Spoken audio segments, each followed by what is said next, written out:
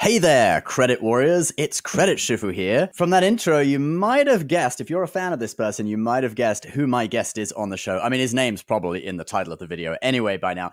But today we have Dave Hanson on the show. Welcome to the show, Dave. Hey there, Dave here. Thank you. It's good to finally see you face to face. You too, man. Yeah, and it's great to have you. So Dave launched onto the YouTube scene a couple of years ago with some videos. What did you have? The black card, unboxing the black card.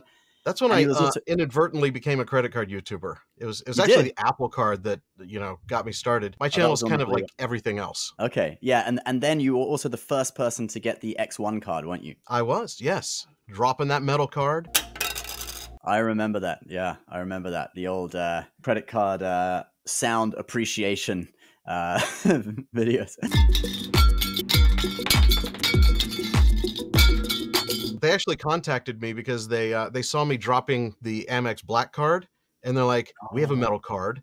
Would you like to drop it?" And I'm like, "Yeah, let's do it." They even put the sound on their website, didn't they? They were very. They did. I should have trademarked that or done something at the time. Yeah, right. So the reason I wanted to have you on the show, because Dave, he brought out a very interesting video a few weeks ago on your ultimate cashback credit card system to get 5% or around 5% on everything. And it was really useful. And I wanted to have you on the show and basically go through the system. And we can ask the question, is this the ultimate system? Or do you guys in the audience have something better? We'd love to hear your thoughts. Okay, do comment below.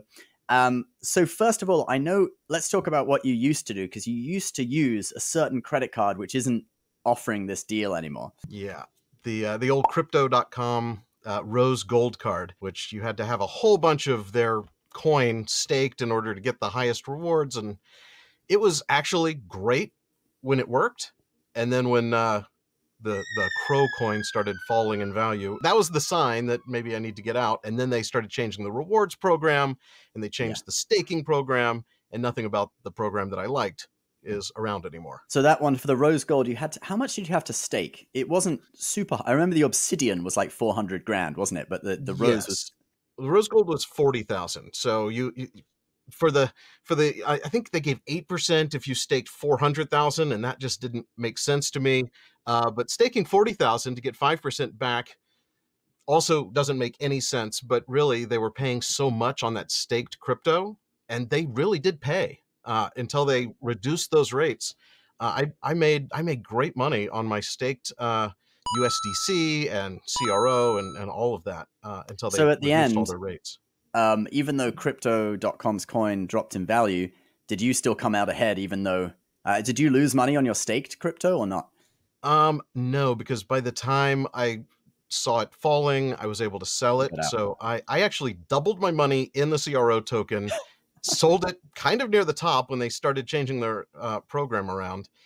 So I unwittingly timed that quite well. Those were the good old days, huh? So yeah, because of the crypto winter, Dave had to rethink his whole 5% on everything cashback strategy. And you put together a video showing a pretty good system of how you can get 5% cashback on almost everything. So let's talk about it. So I've got it written on my screen here. So you have first a couple of cards that are not in your wallet. You've got the Amazon Prime Visa signature, and then you got the City Custom Cash. Do you want to introduce those first? Those cards are just kind of no-brainers. It's 5%. A huge portion of my spend is Amazon, so you have to have that card. No annual fee. Why not? And I use it all the time. But I literally only have it like stored in my Amazon account, and I don't use it for any other purposes. So that's just locked away. And then I had the City Double Cash card, switched that over to the Custom Cash card, going from the 2% to the 5% in a category that I knew I wouldn't go over their cap. And for me, that was gas stations. I see. Yeah. So like the Amazon card, actually, I've got that situation too. I don't even know where that card is. It's somewhere. But I've just, on the first day I got it, I just entered it in Amazon and that's it. I keep it in the wallet of random credit cards so that I can hold it up in YouTube videos. Yeah, me too. I've got a few cards like that as well. And then with the City Custom Cash, So that's not in your wallet. I know in your video you actually mentioned that you keep it in your car, which I thought was kind of funny.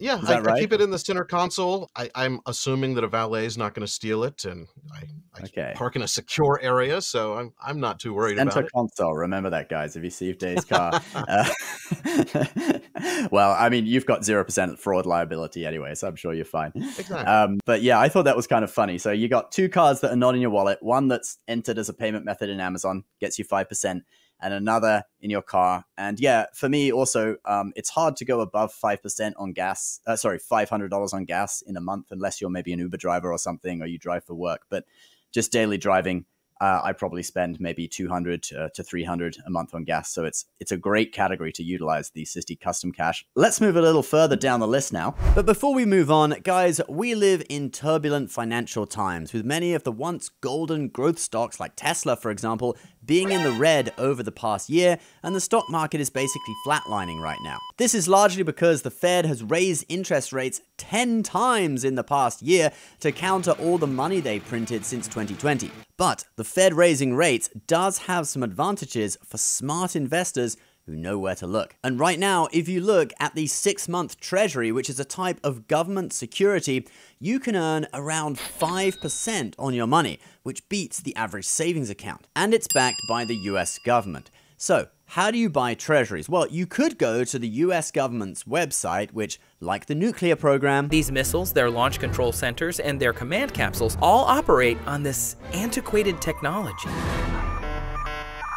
Seems to be based on something from the 90s and run on floppy disks. Okay, I joke. They have actually updated the nuclear program now. It now runs on CDs. But treasuries. We're talking about treasuries.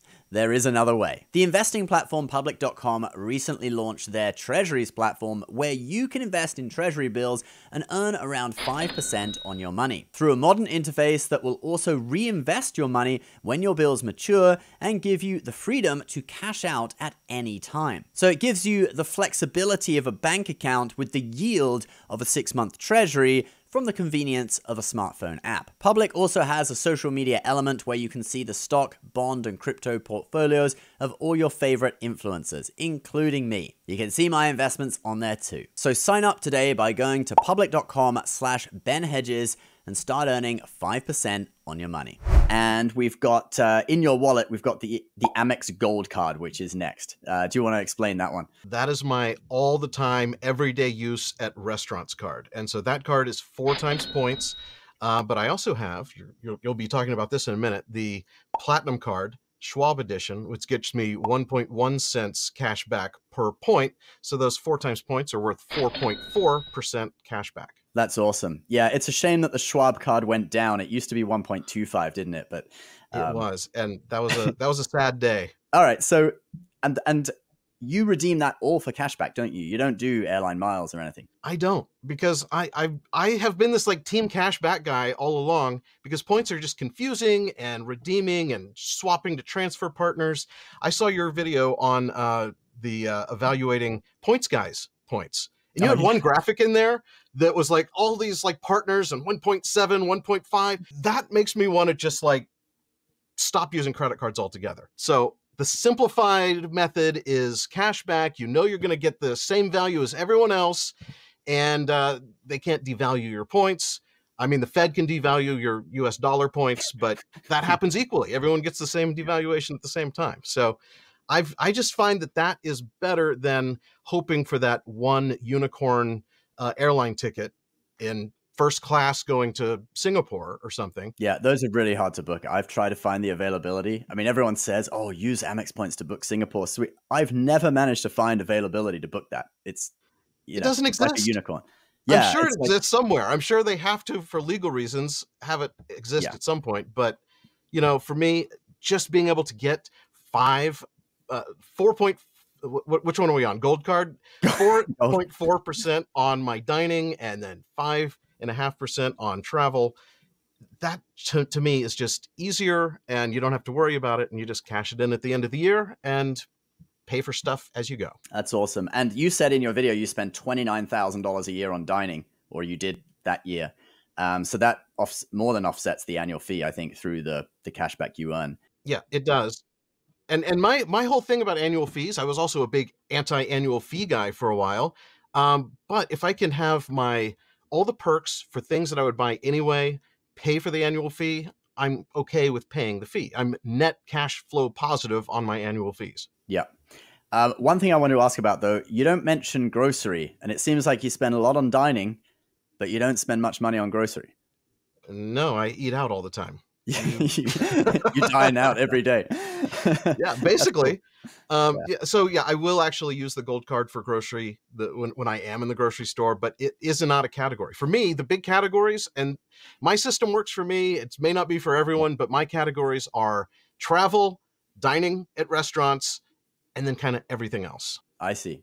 Okay, yeah, that makes sense. So for me, dining and grocery were about equal. I spent about 8,000 a year on both. Yeah. So, but I've got like 2 kids and stuff, and it's kind of more. It's different. I can't be bothered to take them to a restaurant every night. It's just me and my girlfriend, so we get off like half price. Yeah. No, that's great. That's great. Okay, so let's move on to travel.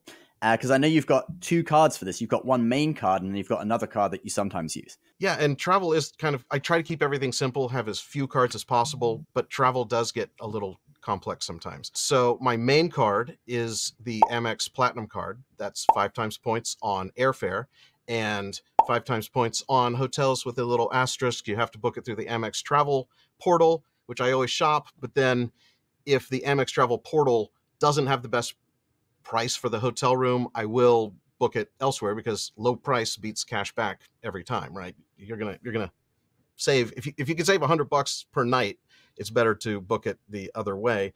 And for that, I use my Bank of America cash card, which I used to use for dining. That gives me 5.25%, which is the 3% in your selected category plus the preferred reward 75% multiplier gets you to 5.25. I'm sure you're adding all the things and we'll do that. Yeah. So preferred rewards. It's a pretty good deal actually, because you have to have $100,000 with Bank of America or Merrill to get a 75% bonus. And if you're watching this and you're like 20, okay, that might seem a little bit far away. But seriously, for anyone who's over 30 and who's saving, it's really not out of the question that they could have $100,000 in a stock account or something. So it's actually not. It's not that difficult of a bar to reach if you're someone who's saving for retirement or whatever. And you get 75% extra on your bonus on your points. So travel, originally it's 3% on travel, right? And it takes it up to... that card is 3% in your selected category, and I picked travel, but that 75% bonus gets you up to 5.25%, which is great, but they have a cap, $2,500 a quarter. And that cap, the reason I stopped using it for dining, because that is such a big category for me, I was hitting the cap every single time, and then my effective cash back was way lower, and it's just too much effort to have multiple cards, and I just decided the 4.4 with the gold card would be better for me. But then if the cash card, once I've hit that limit, which for hotels it's a little bit easier to kind of keep track of because you're maybe booking one big hotel stay, and if it's over $2,500, then I roll over to my Bank of America Premium Rewards card, which is 2% in the travel category, but that also has a 75% multiplier, which gets you up to 3.5%. I do the math there? Yes. Yeah, I think so. But that's because the Amex Platinum, it's only prepaid hotels through Amex Travel, so sometimes the price isn't as good as booking direct and all that kind of stuff, right? Exactly. Yeah. Oh, and I also use that Premier card for rental cars because 3.5% and built-in CDW coverage is better than Amex's one-time point for rental cars. Okay. Yeah, nice. Okay. So that's a pretty good setup for travel. Next, and this is actually going to be your biggest category, isn't it? I think everything else, non-category. It is my biggest category. And we kind of touched on some of the everything else, which includes Amazon and the gas card. And this is where I think people just need to look at what they spend. If you buy a lot at Target or Walmart, those brand specific cards, or a hotel brand that you're loyal to, that makes sense. For me though, I'm using, drum roll, the X1 card for kind of that catch-all everything else non-category spend category. It's 3 times 3% back on everything. And then if you invite people to use it, which as a credit card YouTuber, I've invited quite a few people to use it. So I have 4 times points for just about forever. And they changed that program too. It's a little more like it's a lottery to see if you're going to win 4 times or 10 times. But instead of for 30 days at a time, it's like it can be a week of like 10 times points. Yeah, But, like maybe it's like one person out of 1,000 gets the 10x, right, or something. Exactly. Forget the 4x. So not quite as like lucrative if you're a YouTuber and can just like bank a month at a time back in the old days. But now, you know, it's kind of gamified, and you have that chance of winning like 10% back for a week. Awesome. So yeah, I have some details of this card here. So it's a 2% card, but like you said, if you spend over 15,000 a year, you get 3% on everything. But that is limited to $7,500 per month that you get that extra 1 percentage point in. So just, you know, be aware of that. And then if you refer people, you can get most commonly 4%. But if you're lucky, you might be able to get 5 or even 10%, but probably not. Let's talk about redeeming this, because these are tracked as points, aren't they? And there are some little tricks for redeeming, because some redemptions you don't get a full cent in value. Exactly. This is the one place where I don't actually redeem for cash, but you basically, it's kind of like the pay yourself back kind of methodology, where select merchants are qualified at the full penny a point rate. And it's a huge list. For me, Apple is one. And so basically I get a free iPhone every year, which I would buy anyway. And some Airbnbs on there. So I might get an Airbnb stay for free. I charge all of my little purchases because you have to have enough points to cover the entire purchase. And so I use it to buy my Apple apps and all of that. And at 3% or 4% back, it's as good as the Apple card, right? So okay. So can you use it for that, like Elon Musk's Twitter $8.99 a month thing? That's Apple, isn't it? Well, actually, you get a discount if you pay him directly. So I've done that on my X1 card, so I'm getting 4% back. That's why it's charging me more. That's why it's charging me more, isn't it? Because I'm paying through Apple Pay or through the app. Yeah, he has to pay them, and so he's charging you more to pay that commission. But if you unsubscribe from the Apple version, wait for it to expire, and then you resubscribe directly, you can keep the check mark and pay less. But make sure you look at the list and put small purchases on the card. Apple is great because apps, every single app that purchase or movie download or that sort of thing, your you know, iCloud subscription, put all of that on there, because then you'll be able to redeem it, because you have to have the entire amount to cover the pay yourself back kind of system. I see. So you erase charges on the card. You pay yourself back for charges on the card. That's right. But you also are earning. You get to earn and then pay yourself back, so you don't get dinged on the redemption. Oh, that's awesome. Hopefully we'll have you back. And thank you guys at home for watching. Leave a comment. What do you think? I'll put Dave's original video on the end card. You can look at it. You can go subscribe to his channel. I'll put the video Dave mentioned from my channel about the points guy as well, his valuations, if you want to check that out. Big thank you to today's sponsor, public.com. You can check out their new treasuries platform at public.com/Ben Hedges, okay? Earning up to 5% or around 5% on your money investing in US Treasuries. Please subscribe to the channel if you're new. I'll see you next time. Bye-bye.